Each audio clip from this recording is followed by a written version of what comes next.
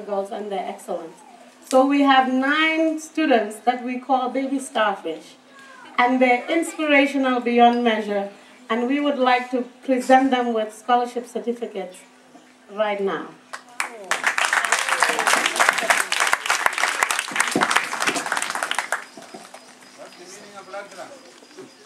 Oh, yes. Thank you. Before I get them up there, somebody asked what the meaning of lanterning is. As I understand it, and I could very well be mistaken, but as I understand it, lanterning is a Balanta word. Balanta is one of the tribes in the Gambia. And it means joy, happiness, and freedom. And we think that the library can and will bring joy, happiness, and freedom because we know reading means freedom. When you can read, you can travel outside the Gambia by sitting right here in the library and reading about how far you can go. So we hope it gives the girls independence, freedom, and that it's not a painful experience, but a joyful experience. The first award goes to Yasin Mane.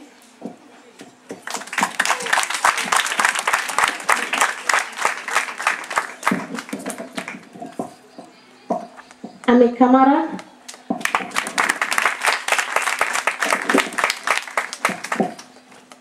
Safia Tijalo.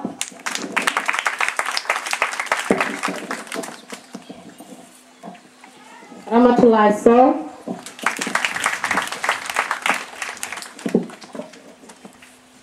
Maimuna Sow.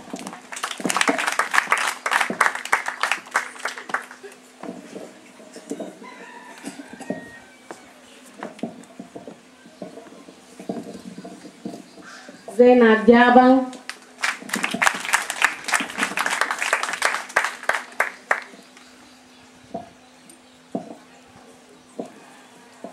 Yake Sar.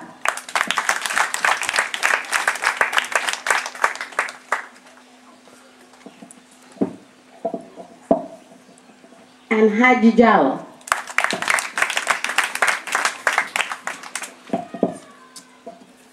I left Maimuna Bojang for last because I was going to tell you a little more about her, but you've already seen her take the initiative and dance as soon as the music started.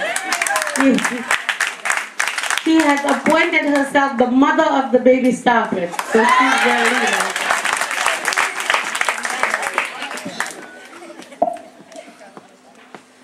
As you can tell, I'm a teacher and I like talking. I could stand here and tell you about the girls and tell you more about the program. But then it wouldn't stay true to what I said, which was we wanted to empower the girls to speak for themselves. So for the rest of the program, I present to you the Starfish girls and they'll run the whole show. Thank you for coming and welcome. Thank you very much, Ma'am Yasin Sar. The positive changes that this program brought to me. First, I now see myself as somebody very special. By then, I do compare myself with my other friends. I may think that like they are more special than me, but now I know that each of us is special, irrespective of background, anything. So I see myself as somebody very special. And also, I've become more courteous, especially when I'm dealing with my teachers. Because by then, if a teacher tells me something that I don't want to do, I may not say it in a way that he or she will like. But now I can express myself to them without being rude to them. So that was really a positive change. And I've also learned that rendering service to people is very, very important. So I've changed my thinking by helping people more. By then I do help people, but not to that extent. Because at times I will see that somebody needs help, but I may feel lazy.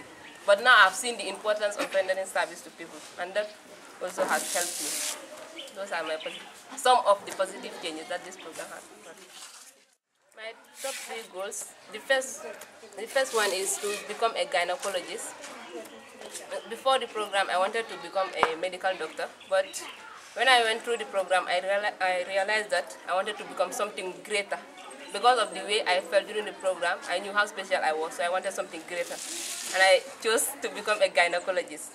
And my second goal is to build a skill center for the disabled, so that they can, so that they can, so that they can also contribute to the development of the nation.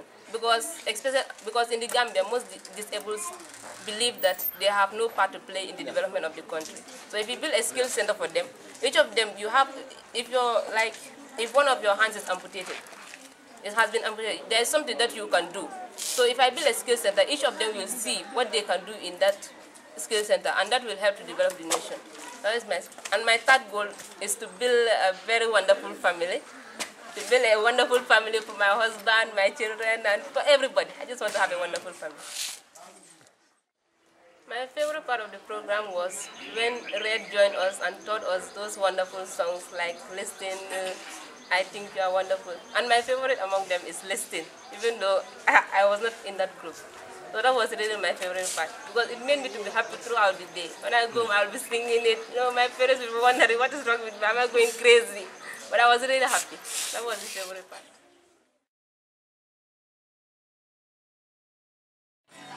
Sincerity, patience, perseverance, quality, integrity, compassion, and endurance, fortitude, trustworthiness, excellence, I give my best. Sharing, caring, kindness, respect, and moderation, courage, enthusiasm, determination, justice, joy, discipline, let us know for you. Walking through my life, I've found that my very best friend is the one inside of me. There's a small voice in my heart. When I stop, I listen. It's there guiding me. Guiding me. Friendliness, helpfulness, cooperation, gratitude, willingness, consideration, honor, wisdom, loyalty. It feels so good to me. Modesty, tenacity, acceptance, and forgiveness, hope, responsibility, humility, and fairness. These are what I'm thinking of. They never going on. Walking through my life, I found that my very best friend is the one inside of me. There's a small voice in my heart. When I stop, I listen. It's like guiding me. Guiding me. Oh, it's a little voice. But when you have a choice, listen to your heart. No matter when or where, you know it's always there. Listen to your heart. Listen to your heart. Put it this way. Listen to your heart. I think it's good. Listen to your heart. Oh, listen to your heart. Listen to your heart.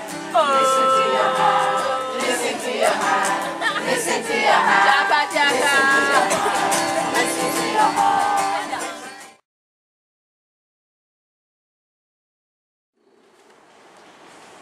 I must say I'm very happy and privileged to be asked to say a few words on the occasion of the Scholarship Award ceremony, almost towards the end of our 6 weeks program here in St. Peter's with the Starfish International family.